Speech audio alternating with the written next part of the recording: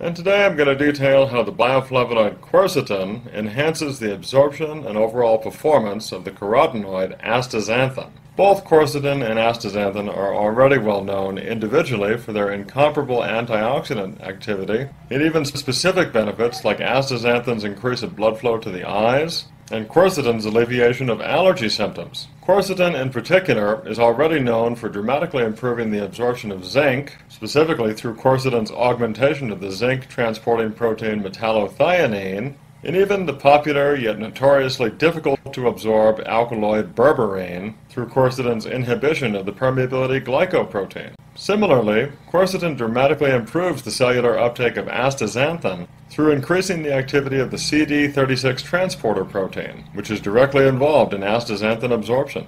Before I show you how quercetin enhances the absorption of astaxanthin, let's first dive into why the CD36 transporter protein is so critical for astaxanthin absorption.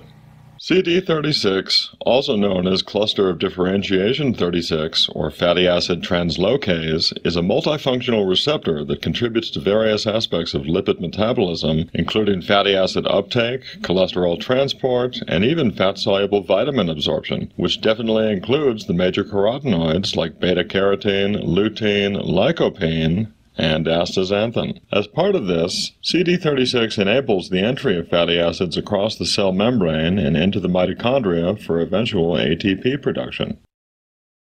So now that you understand the basic functions of the CD36 transporter protein, quercetin enhances its effects through quercetin's activation of the PPAR-gamma AMPK signaling pathway. I've discussed PPAR-gamma and especially AMPK numerous times before, and you can think of both generally as metabolism modifiers, an appropriate title given how both PPAR-gamma and AMPK can be activated through cellular stress, like caloric restriction and vigorous exercise. And whereas AMPK promotes energy production while reducing energy consumption, PPAR-gamma, accordingly, regulates glucose and lipid metabolism, thus reducing inflammation and improving insulin sensitivity.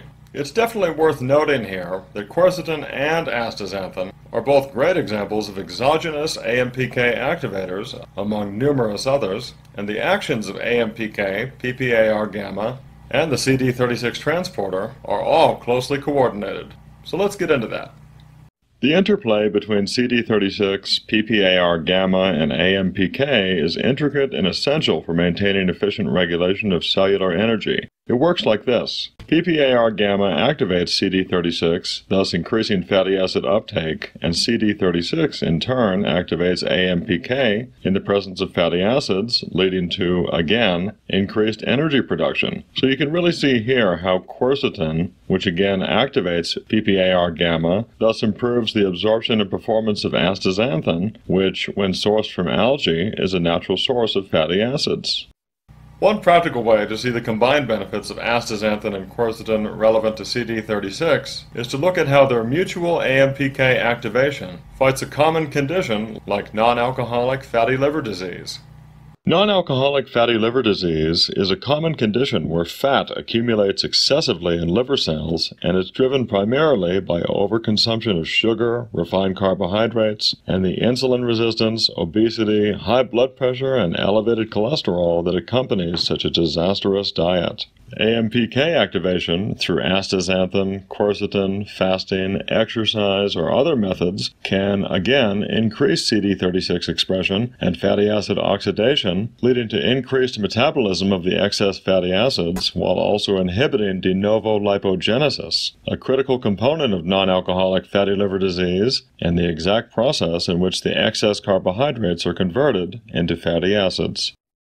Obviously, to utilize quercetin's enhancement of astaxanthin absorption, it's best to take both nutrients at the same time. But it's important to remember that astaxanthin is entirely fat-soluble. So as a supplement, look for astaxanthin ideally in a soft gel, where you'll most likely find it in doses around 4 to 12 milligrams, while quercetin is usually found in doses around 500 milligrams.